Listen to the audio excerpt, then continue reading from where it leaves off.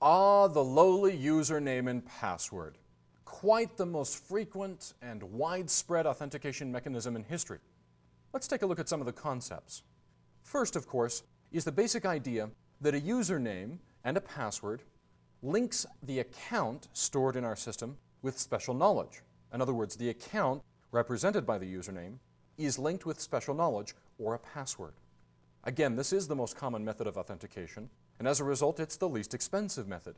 The problem is it's also the most problematic because it's the least secure. I can't tell you how many times I've found people have written their password on a sticky note, placed it under their keyboard, used their pet's name, or simply didn't have one in all areas of system administration. What makes this even more of a concern is knowing that most individuals use the same password at work as they do for their personal resources, whether it's their bank's e-commerce site, their stocks, or their account at Amazon.com that might hold their credit card information. So once you penetrate or are able to gain access to one of their passwords, you're probably able to get access to all of their resources. Quite dangerous as a whole.